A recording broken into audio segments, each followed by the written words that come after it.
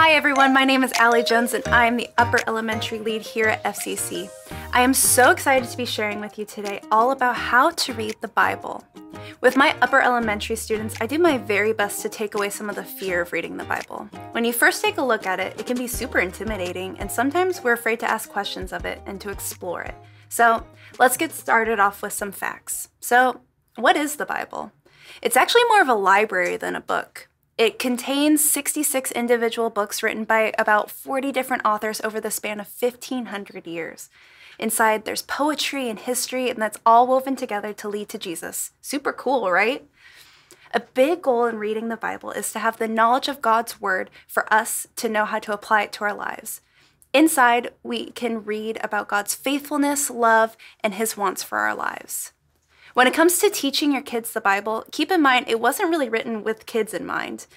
There will be a lot of things that are confusing to kids, and let's be honest, us too. And that's okay. There's so many resources to help assist in understanding the Bible. Websites like gotquestions.org or even YouTube videos like the Bible Project help give a basis for understanding what is going on in the Bible. I recommend doing some light reading or research yourself before reading with your child or having them read it before them. Then you can prepare to share your thoughts and lead a discussion about it. Which leads me to my next thought.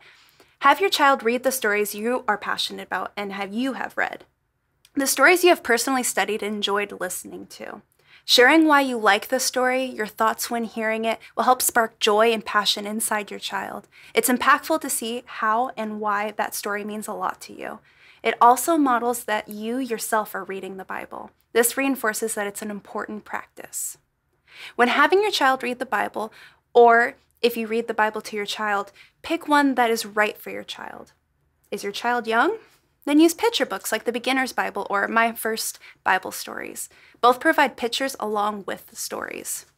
Once your child starts getting older, pick Bibles for their age group. I love the Adventure Bible because it's a study Bible that is perfect for elementary and middle school students. They help give context to the Bible story so it's easier to comprehend. Translations like New Living Translation, New International Reader's Version, or even The Message are easy to read and help students with comprehension. Now, how do we make this fun? This is where we want to personalize it to your child. Does your child love to work independently? Try using a daily devotional like Our Daily Bread for kids, where there's context and extra reading that they can do independently. Does your child like to do crafts and activities? Not only is Pinterest full of activities that you can find based off Bible stories, but you can also check out the very best hands-on, kind of dangerous family devotion that offers fun projects to do. Is your child theatrical? Act out Bible stories, include props and lines, and even record it. Deep understanding can come from the act of recreating characters and finding out what they would wear. Does your child really love worship music? Have your child think of a worship song that reminds them of the story they read, or vice versa. Find a worship song that your child likes and find Bible stories or verses that correlate with it. The fun part with that one is whenever they hear the song from then on, they will remember the Bible story.